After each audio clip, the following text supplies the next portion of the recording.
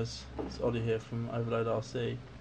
I've just recently noticed that I've got a problem with one of my cars. I was starting it up and it was fully engaging. It was just pushing the car forward constantly and conking the engine out.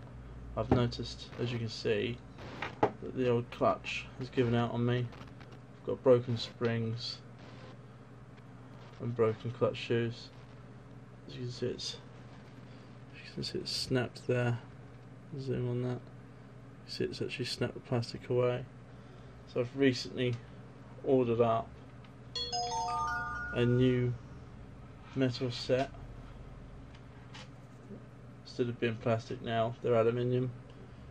Have a look at that.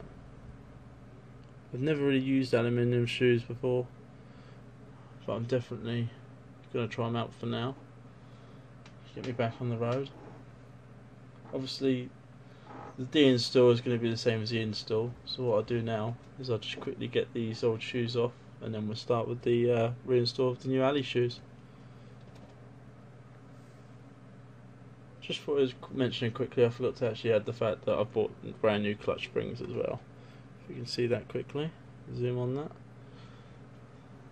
and I'll show you the broken spring.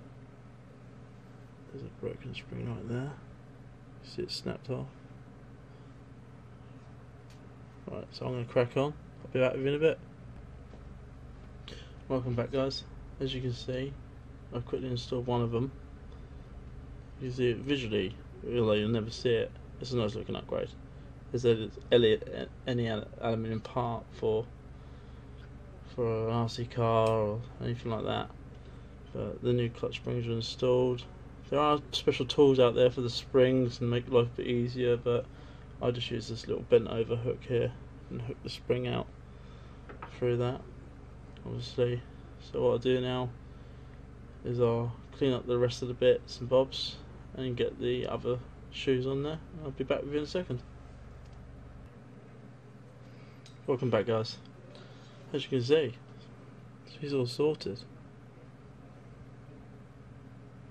Should be much more longer lasting than the plastic versions. Wasn't too bad to install. This is actually quite a universal kit for a range of like 1/8 buggy engines.